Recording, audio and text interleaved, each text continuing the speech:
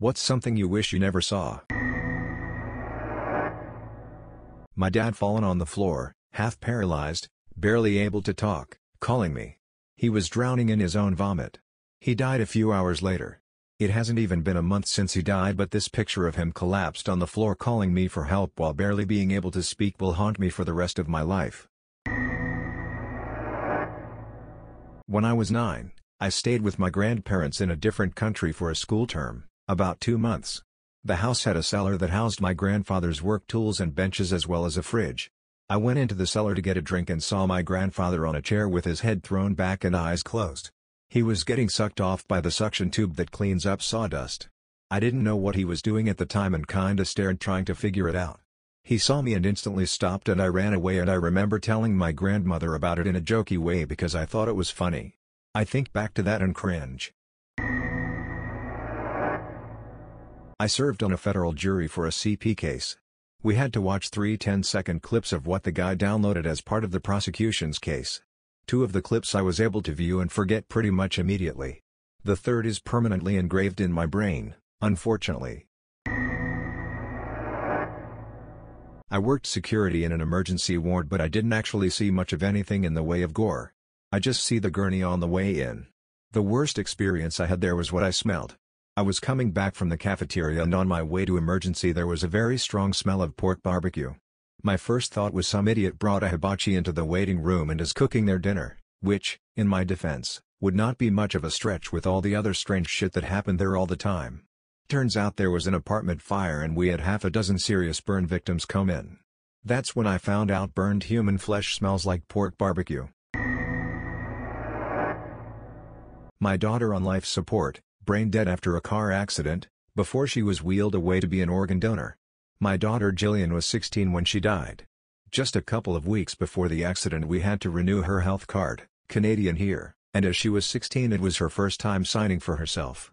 Jill asked about the organ donation option on the form and I explained it to her. Her response was, why would anyone be so selfish to not donate their organs when they are dead? She was killed 2 weeks later and I had no doubt in my mind what she would have wanted done with her precious organs. She gave 7 people a new lease on life and 7 families now have their loved ones with them due to her selflessness. For me it was the video of the guy who killed himself and live-streamed it. The gore wasn't so much an issue so much as he was on the phone with his girlfriend at the time who was pleading with him, and his mom was the first one to see him dead after hearing the shot. Saw my grandpa's balls. After my grandma died I spent a week over there to keep him company. He was napping and I went in to see if he wanted to go get dinner. He was lying on his side wearing just a t-shirt. It was a long shirt but his balls were longer. I was 15. I am 38 and can still see them perfectly in my mind. I spent a few months in prison a few years back, and in the gym I befriended a guy from the same quarter as me. Eventually we were smoking cigs drinking coffee in his cell, when I asked, "What put you here?" which is something you should generally never ask anybody inside the Rock, because the joke is that everybody's innocent. But by that time we were already pretty good buddies so he did not mind. So he says, "There's my folder behind you in the shelf. Take a look." I wish I did not. In these police files, evidence files that were in the folder, there were very, very graphic pictures. Worse than you can ever see in a horror film. Some guy had owed him some money for some meth. He had gone to his house, tied him up onto a chair with duct tape in the middle of the kitchen floor, then carved his head open from ear to ear, take the top of the skull off and spoon out the brains. Some questions are better left unasked. A young boy was hit by a car a few years ago. I didn't see it but ran to help when I heard his mother screaming. I had first aid but it was clear I couldn't do anything. He died at the hospital later. Wish I never saw it because the memories of the sights and sounds are ridiculously clear still. Makes me really appreciate EMTs and emergency room nurses and doctors who have to deal with tragedy on a daily basis. My wife's beloved dog was torn in 4 pieces after he ran out under a truck when my niece took him for a walk. My wife, extremely upset that her dog of 16 years was dead, insisted and kept going on and on to see the dog. I had to put him back together again and spent most of the time washing one side of his body so it wasn't covered in blood. In the end I felt I did a good enough job so that she could view him one last time. My wife made her peace. My right tibia bone. When I was 6 years old, I was walking down an escalator in a mall. I tripped and fell and scraped my shin on the sharp metal edges of the escalator. The skin was basically fully peeled back, revealing the raw bone. I touched it. Somehow, I didn't get any stitches and only have a tiny scar. But sometimes I still get that bloody image in my head. My mother's dead body. When I got the call late at night and drove to the retirement home, the employees there acted like it was expected of me, like of course I gotta go down in the basement and look at her one last time. So I went along with it. My dad later asked me what in the world I was thinking, and I don't know. I'd much rather have remembered her the way she was when she was alive, but now all I see is a dead grimace full of agony. Few years back I saw a video of a young woman ascending an escalator with a toddler. At the top the floor breaks beneath her and she falls in, has just enough time to hurl the kid out of harm's way and then gets chewed up into the machinery. You can hear the bones of her legs breaking. I was ducked up by that for ages. Still can't bring myself to get onto an escalator. I hope her kid is doing okay, hopefully too young to remember.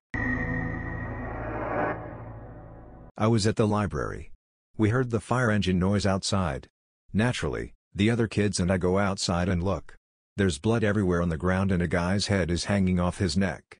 It's not completely detached from the body, but the neck and spine are broken, so it's hanging lifelessly. My dad Skype messages with another guy when I was 12. He's still married to my mom and I'm not sure why or if he really wants to be with her. I have zero problems with my dad being gay if he is, but I've always wondered if he actually loves my mom. My neighbor's beautiful collie got hit head-on by a vehicle speeding through the neighborhood. The guy just grinned and sped off, leaving her dead in the road. It broke my heart to pull her off to the side. The worst, since I was only a kid at the time, was having to tell our neighbor what had happened as we both loved that sweet dog. In the early days of the internet, a friend sent me a link with what appeared to be my first name in the URL. I thought how nice, an e-birthday card. Wrong. I clicked into it, turned out it was someone else's collection of dead body images.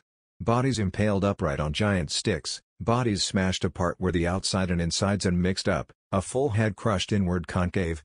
That's the day I stopped talking to this friend.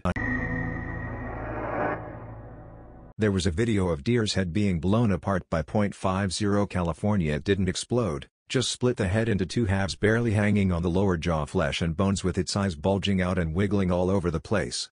I found it in some Facebook group I was removed from long time ago because of inactivity or something. A cop I once knew thought it would be funny to show me a picture of some guy that shot in the head by an AK from one of his crime scenes. The image of the man's eyes half rolled up into his head, mouth wide open, and his now liquefied brains all splattered all over the sidewalk are forever burned into my mind. I never spoke to that cop again after that. An ex-friend of mine took genuine pleasure in feeding a live rat to his pet snake, and just found it hilarious watching the rat die. For the record, I understand the snake's got to eat. But my friend's reaction to it, I'll never forget. He said stuff like, "Aw, you wanna get out? Just shut the duck up and let my snake eat you." He expected me to find it funny, but I was just horrified. An Alabama Hot Pocket. For those unaware and don't want to be scarred by the image, the Alabama Hot Pocket, a special fetish maneuver that roughly involves taking a shit into a woman's vagina, typically followed up by a good old duckin'. Two little girls getting run over by an 18-wheeler right in front of me when I was 16.